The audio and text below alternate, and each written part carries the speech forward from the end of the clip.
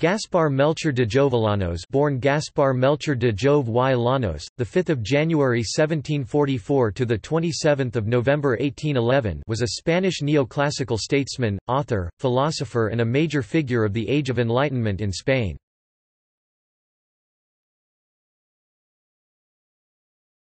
Topic: Life and influence of his works.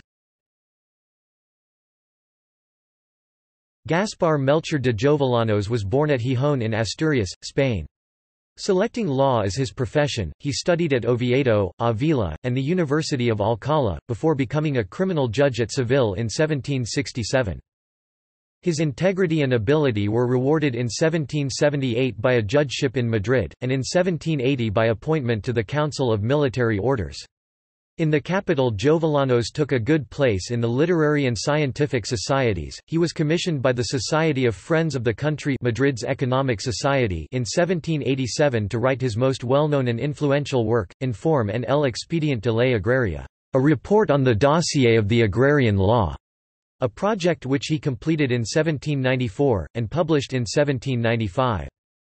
In his work on agrarian law, he called on the Crown to eliminate the concentration of land ownership in the entailment of landed estates, ownership of land by the Catholic Church, and the existence of common lands unavailable to private ownership. In his view, Spain's wealth lay in its agricultural productivity, which would allow its population to grow and prosper.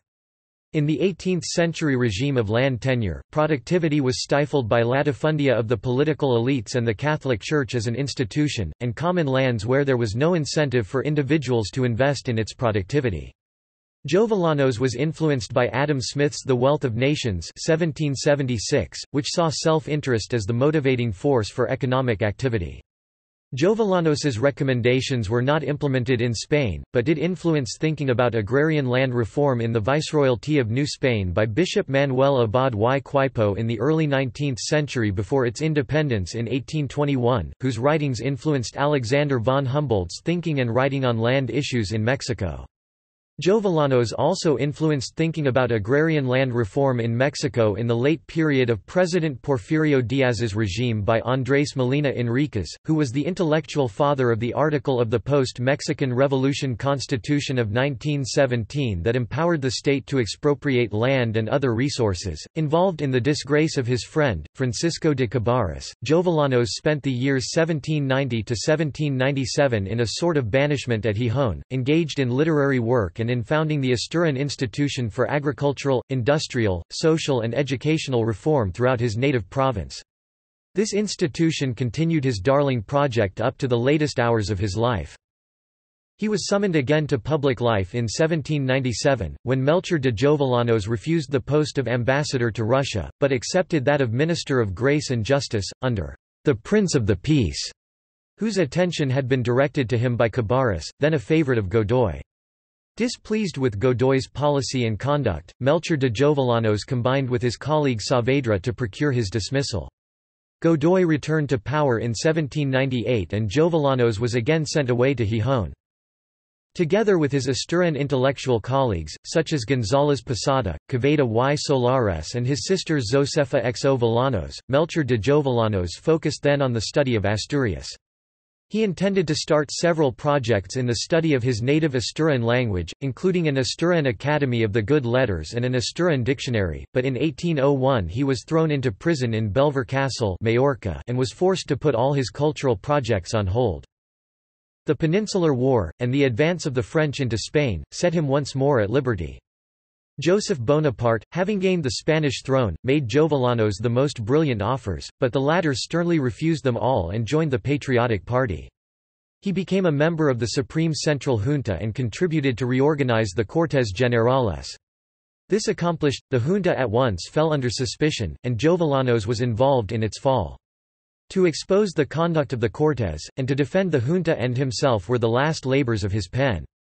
In 1811 he was enthusiastically welcomed to Gijón, but the approach of the French drove him forth again.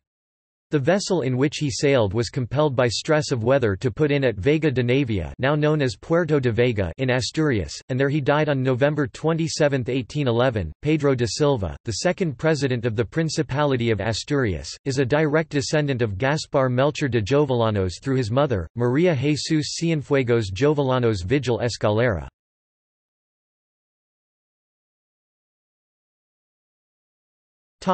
Works. Jovellanos's prose works, especially those on political and legislative economy, constitute his real claim to literary fame.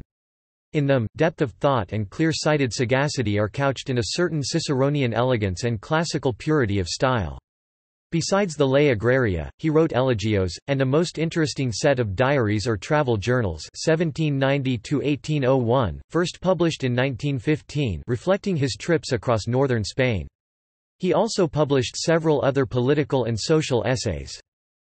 His poetical works comprises a tragedy, Pelayo, the comedy El Delincuente Henredo, satires, and miscellaneous pieces, including a translation of the first book of Paradise Lost.